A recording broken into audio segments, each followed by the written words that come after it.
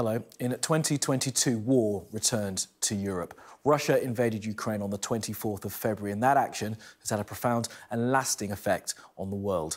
The Russian attack forced millions of people from their homes and caused a global food and energy crisis, and will continue to impact millions around the world for years to come. Now, over the past 10 months, Sky's defence and security analyst, Professor Michael Clarke, has been giving us his insight as to how the war has played out.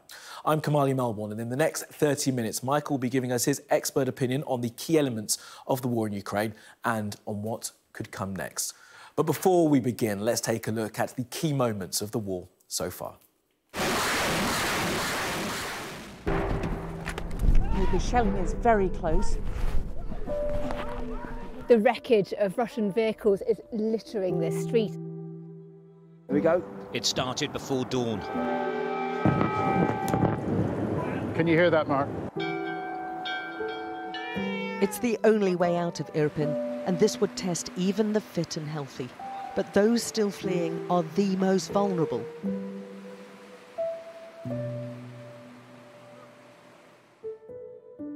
They are going west to safety. He will now head east to fight. There is going to be one almighty crush as people try to get on. Right, it's going up behind you now. Whatever fell from the sky made a crater this big. Alex Crawford from Sky News. Close the sky and stop bombing. Don't speak about the bureaucratic steps. You can see what's left of the missile here. The words on the side of that, Zadeti, it means for children. This is what it's like in Kharkiv every day. At first we were scared, really scared. But now we are ready to fight. Fight like hell. Precious monuments are now shrouded in sandbags. So through here, they're making the Molotov cocktails. Vladimir Putin thought that Russian forces would capture Kyiv within days. They failed. Instead, his forces are bogged down in a war that they're unwilling to leave and so far incapable of winning. They're very grateful to see something that they didn't think they would see for perhaps a long time, if ever at all.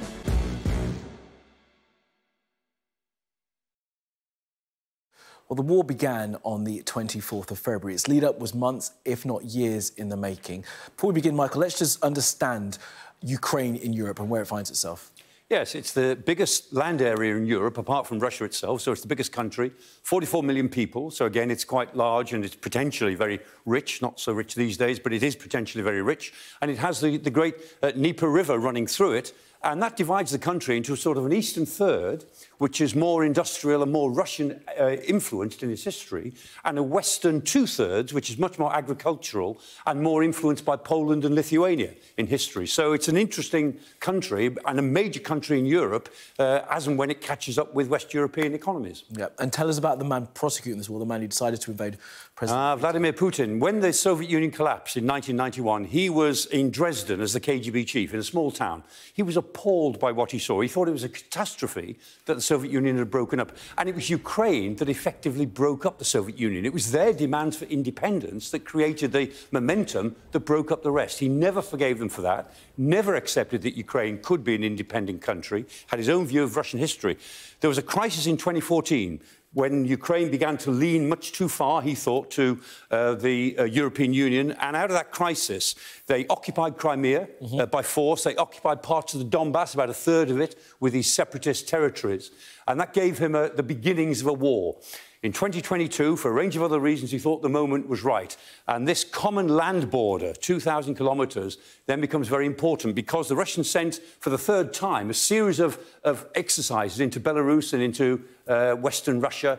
And these exercises, they said, oh, it's just an exercise. And the West was saying, well, these don't look just like exercise. It looks as if you plan to do something. No, no, just an exercise. The troops themselves thought they were only on exercise, so they didn't really prepare properly. They sold a lot of their equipment. They didn't get themselves ready. Only 3 people around Putin, 72 hours before the invasion, knew what he intended. Even Gerasimov, the chief of the general staff, he didn't know until 3 days before. And then on the 24th of February, suddenly these exercises became an invasion. They crossed the 2,000-kilometre border, and for Kiev, There's no way of defending yourself against that. No, but and with all that build-up, how did Kiev defend itself? How did they prepare themselves in those? Well, militarily, they tried to defend themselves by going back to basics after 2014, that crisis, and they began to build a Western-style army based on Western principles. But the political class, they just pretended it wasn't happening. They really didn't want to hear this. So they listened to those people who said, no, this is just an exercise. They wanted to believe the Russians. And effectively, they just ran out of rope. And it was 24 hours before the invasion, before Kiev really understood what was about to happen. It was so awful, they just couldn't believe it would really take place.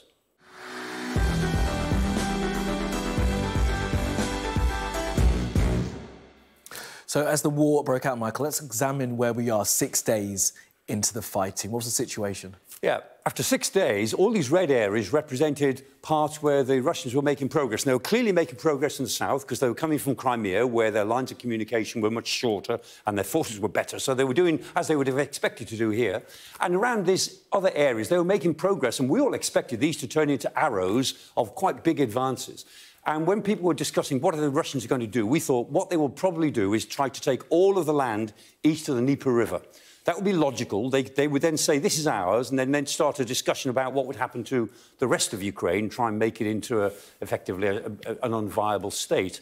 That seemed to be logical. We thought that this was getting off to a slightly slow start, but we fully expected this whole area east of the Dnieper to turn red within a matter of weeks. Right, let's focus in now on the capital, because, of course, to take the country, they would have wanted to take Kiev, and there was a key battle held just outside the Ukrainian capital in and around Hostomel Airport. Hostomel Airport. That was really critical. The Russians put their paratroopers into Hostomel Airport in the early hours. The job was get into Hostomel, go to Kiev, get hold of the government, kill Zelensky and anybody else around him, and then get more troops into Hostomel to take control of the capital. Once you're in control of the capital, 72 hours is what they expected, we'll then suppress any problems we have in Sumy and Chernihiv within a few weeks. The Russians felt that by about the 8th or 10th of March, it would all be over. And that was the idea. Their failure to take Hostomel, or to hold it, they took it, and then the Ukrainians got it back within hours. That failure cost them the rapid strategy that might otherwise have worked. And how many airborne troops did they manage to land at Hostomel? Well, it was a couple of battalions worth originally, and then they were going to flood troops into the place with air power and helicopters and so on. Once you've got an airfield, you can do all sorts of things with it. You can get thousands and thousands of troops and equipment in. But the fact that they didn't hold it meant that they were having to operate from long distances, and critically, Kiev just didn't give in. And the fact was, a lot of saboteurs in Kiev, a lot of Spetsnaz people who were designed actually to create trouble. There's an awful lot of rough justice, a lot of firing at night in the streets. We still don't know the story of all of that. I think it will emerge that a lot of people were killed out of hand as the Ukrainians actually suppressed these sabotage squads that were in place already. And these early days, Michael, people will remember that this was the moment where we saw that traffic jam on the way down into Kiev, coming out from the Pripyat marshes. Tell us about that and how significant that was. Yes, quite quickly, this big column came across the Pripyat marshes, and it was coming southwards. And we all thought, OK, this is the encirclement of Kiev. This will come south and encircle Kiev. Forces from Sumy, who were making quite good progress, they'll encircle from the east, and Kiev will be completely encircled, and then we'll see what happens. Will the Russians dare to bombard it, this great city founded in 482? Would they really bombard a city that ancient, much older than Moscow, or will they just squeeze it? We didn't know. The fact is they didn't get close to surrounding it because the convoy stopped of its own volition, ran out of fuel, ran out of ammunition. Its tyres were all shredded because they were cheap Chinese tyres, and the Ukrainians attacked it in all the right ways. They attacked its logistics, they attacked all the things that they needed, and so the convoy eventually simply had to withdraw. It was a huge embarrassment. The Russians tried to pretend it was all intended, but of course it wasn't. It was a defeat. And this was only 6 days in. What were experts like you thinking when you saw that the Spetsnaz landed at Hostomel, this convoy hadn't moved? What did experts think about the way Russia was prosecuting this war? Yeah, we thought they were making hard work of it, but they would not fail, because a country like Russia doesn't fail in these sorts of things. They'll do it roughly, but they will do it. We couldn't believe that they'd make such a hash of it for so long.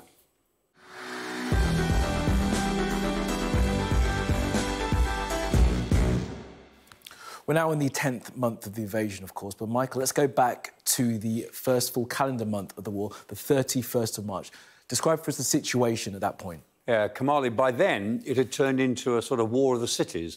The original strategy, take Kiev within 72 hours and finish it, that had failed. And so now the Russians seem to be occupying or the area around cities. They weren't able to get into them, couldn't get into Kharkiv, couldn't get it. They did get into Kherson, but other cities they weren't able to get into, and so they stood outside of them. Kherson was the only city that they took, mainly because it was sort of given to them by collaborators, in effect, and that was the only important city that they had. And in a sense, this was almost like 4 separate campaigns, 4 different areas, all run by local commanders. Nobody was in overall control. We were watching this and thinking, we can't really see the strategy behind this. This was just activity almost for its own sake. Didn't seem to be going anywhere. That's on the Russian side, no overall strategy. But let's move to the summer and the Ukrainian counteroffensive, because there was some definite strategy behind this and some pre-planning. Yes, by the summer, the Russians had taken Severodonetsk after 100 days of attack, and then they quite quickly took Lysychansk. This was actually the only good bit of manoeuvre warfare they conducted. They got behind Ukrainian defenders of Lysychansk. They had a good defensive position, the Ukrainians. They had to give it up or they were going to get surrounded, so they moved back. And we all thought, OK, the next battle is the final battle for the Donbass, which is Sloviansk and Kramatorsk. Sloviansk, very important symbolically. That's where the 2014 revolt started by the Luhansk People's Republic. And Kramatorsk is the centre for road and rail, particularly railways. If the Russians took that, then they get the rest of the Donbass. And the Ukrainians had made a fortress of both of those places. So we thought, right, that's the next battle. But actually, the Russians didn't get any further than Lysychansk. This was the high watermark of their advance in the Donbass. Yeah, the Ukrainians were able to punch through in that part of the east, while at the same time they were also focusing in on trying to retake Kherson. They were. They talked about retaking Kherson quite a lot, and we all thought, OK, well, it's a neat trick if you can do it, see how long it takes you. But while they were talking about that, they persuaded the Russians, mainly Putin, to transfer troops from the Donbass down to Kherson, and then the Ukrainians hit them in the Donbass. And they retook Izium. Izium had been a very important centre for the Ukrainians. The Russians had taken it, were basing their forces from Izium. The Ukrainians took it back, and they pushed them right back until they were fighting then on the edge, effectively, of Severodonetsk by the end of the year. And that offensive has been extraordinarily effective.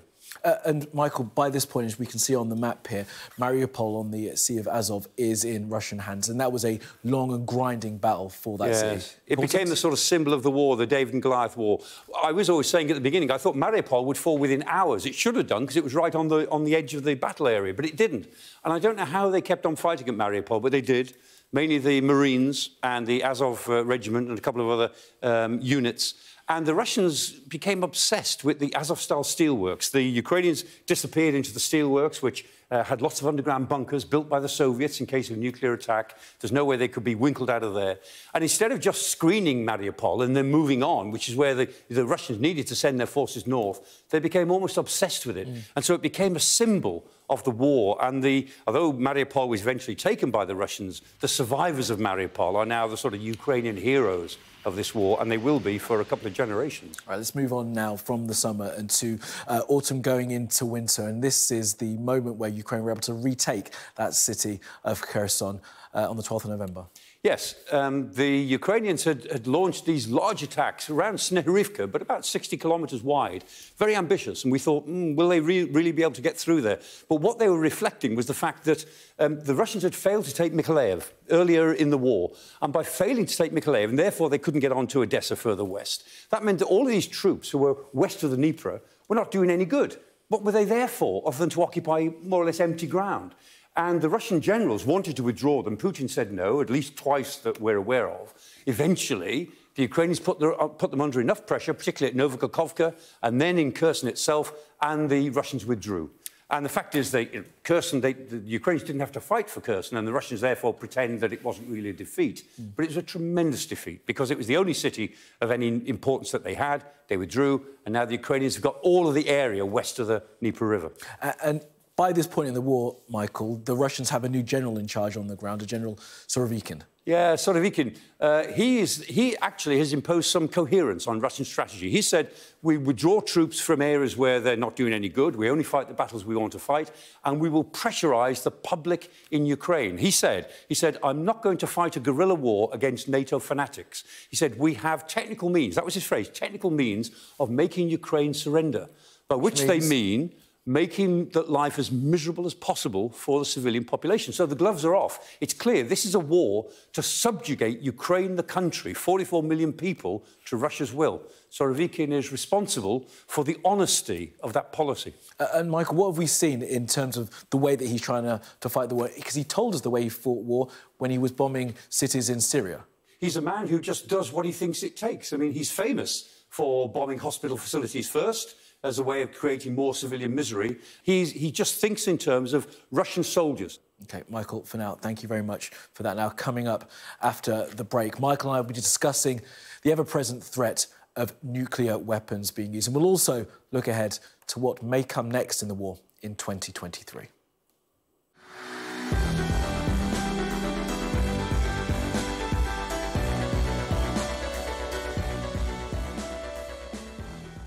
Hello and welcome back to this Sky News special on the war in Ukraine with Professor Michael Clarke.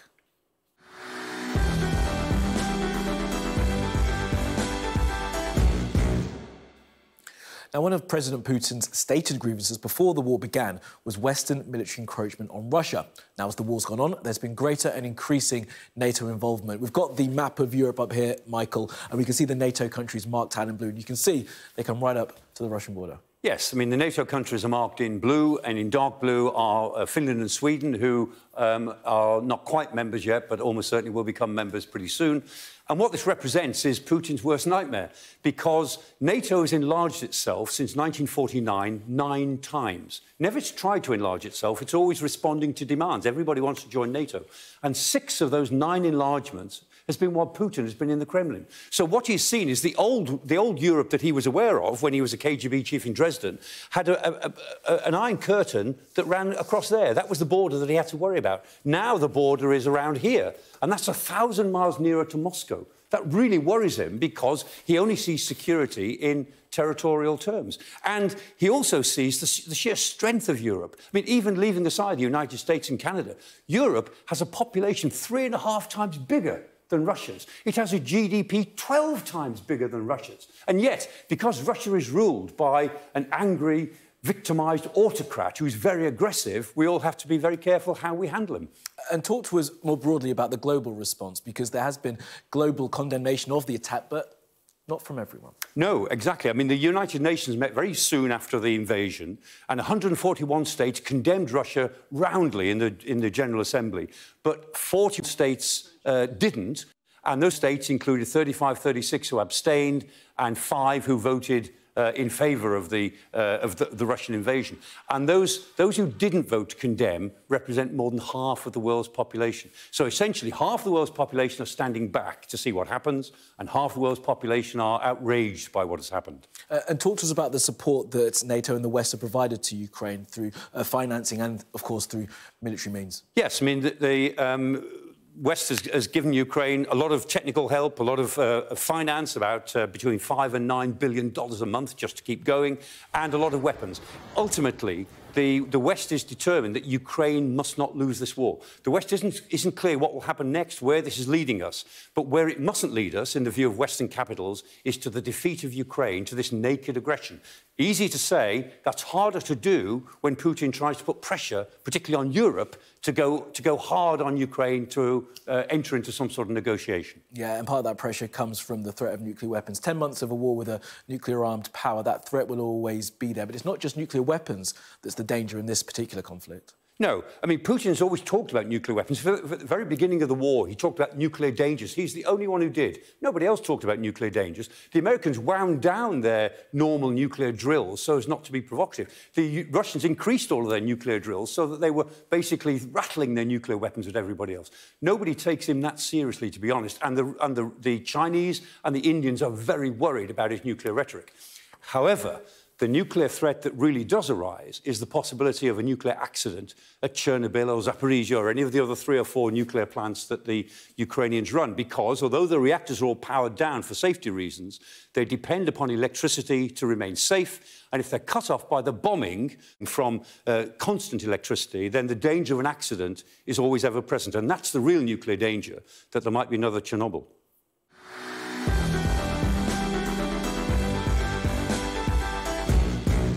So, Michael, talk to us about the ways this war could come to an end. Well, there are three possible scenarios. One is that Russia wins, which is to say that the offensive in the spring is successful, they win back a fair bit of territory, and the Western powers are sufficiently upset by the whole disruption that the war has caused to lean on Kiev to go into some sort of negotiation. So Putin walks away with some gains from the invasion. The second scenario is Ukraine wins, which is the opposite of all of that, that the Ukrainians managed to push the Russians out of most or all of the territory they've taken since February, and maybe some more, whether or not that includes Crimea, and Putin pays a price for that failure. And then Ukraine wins. The third scenario, which I have to say is probably the most likely, is that this is a generational struggle. This will go on for a couple of generations, which means 20 or 30 more years. Remember, the Balkans is in an explosive state. That's 30-year-old conflict, still ongoing in effect. So 30 years is not long for a conflict to take place, but the fighting will be on, off over a long period. I suspect that that's what we're going into. Well, on that then, at this point in the war, at this vantage point, can we see what the lasting impact of this conflict will be? Well, the lasting impact is that it proves yet again that a war anywhere is a problem everywhere in the world, because this Ukraine war has created a food crisis, it's contributed to currency crises, it's contributed to trade crises, it has regional implications in the Baltic Sea, in the Mediterranean, in other parts of Europe. This war can't be contained. Even though the fighting is all in relatively small parts of Ukraine, the war itself is a big event. And one of the things that has impressed the Chinese is how they've not been able to stand back from this. They are affected by the war, their economy is affected by it, and their prospects are affected by it. And they have seen the West be much more cohesive than they expected. And if the Chinese are thinking of something similar in Taiwan, they are certainly thinking twice as to whether they could take Taiwan militarily if the West can continue to be as cohesive as it has been during this period of the war. Well, the final thought there is that on the West, can it continue to be as cohesive as it is? Well, this winter is a tough time. This is when it all gets more difficult, because we've got to get through this winter, get through all of the shortages and the high prices for energy and come out through the other side. But next year, if the West can remain cohesive, if it can remain united in its opposition and its determination to make sure that the Ukrainians prevail in this conflict, then things will get a lot better, because the balance of advantages turns against the Russians from the spring next year if the Ukrainians can hold the big offensive, which we know the Russians are preparing for the spring. Professor Michael Clarke, always appreciate your analysis. Thank you very much for being with us. Now, for more on this, you can, of course, go to our website or to the Sky News app. And for the very latest coverage on the war in Ukraine, do stay with us here on Sky News.